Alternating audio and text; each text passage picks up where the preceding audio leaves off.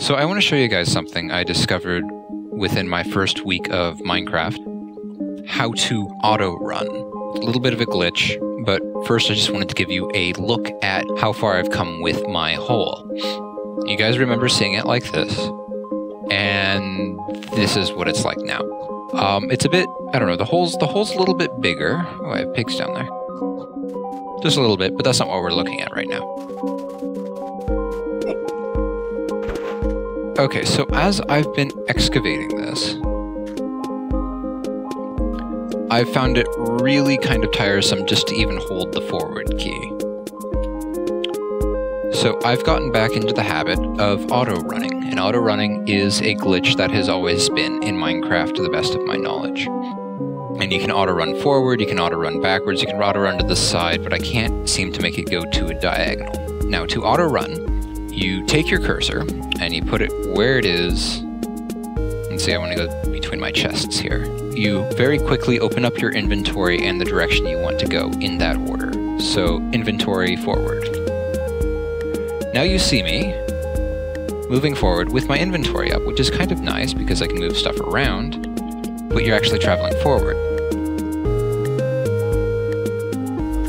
Now I've hit the inventory key again, and I'm still moving forward. I just have my hand on the mouse right now. I'm still moving. To stop, I can actually hold the back key. Can't actually go backwards.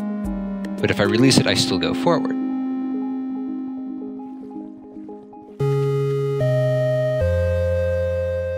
Now I can still move to the side, strafe, at a diagonal. I can actually move at a perfect at a perfect 90 degrees if I hold the back key and the sides. But if I even tap the forward key, I'll stop.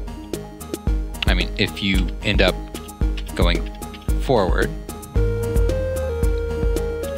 and you hold down the forward key, nothing changes. I'm holding it down right now, you wouldn't know, but if you release it, you stop.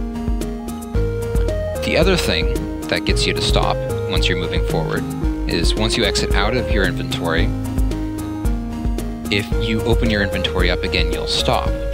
Now, you can actually get around this if you auto-run. And if you're lucky, you can actually hit the same key combination and open it up a second time. Which is kind of useful because I do actually a lot of walking as I do this because my elevator is over there. I have another one over here, but it's really slow.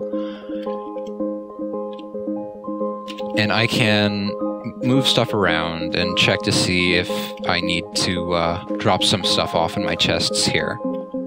And then right up, auto-run over, and it actually, when I move around as much as I do while making this, just not having my hand on the keyboard even 30% of the time really, really helps me. But really, that's all there is to it. If you find that you're having difficulty getting it to work, first make sure that you're hitting your inventory key first before you hit the forward key. And if you hit them really, really quick, you might find that you're actually hitting your forward key first. And so make a conscious note of hitting your inventory key first. And I don't think you can actually do it too quick if you do it in the right order. But there has to be like within like a 1/10 of a second between them.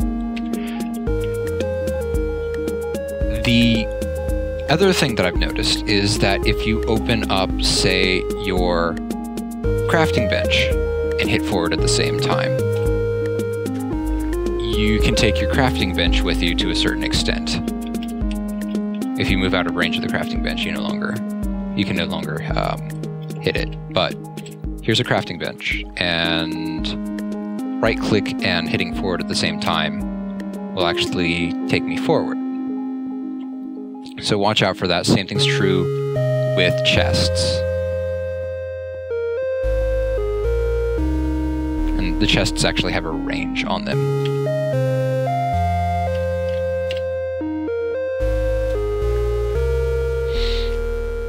Anyway.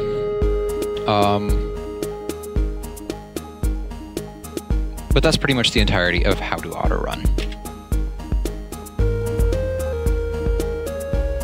See you guys later.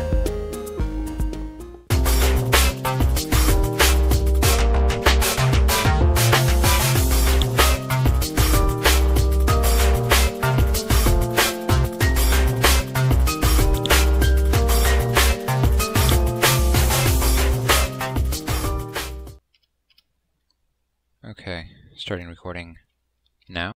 It broke on me. It died. Why did it do that? Damn it, Minecraft. Oh, now it's recording. Oh, what the crap.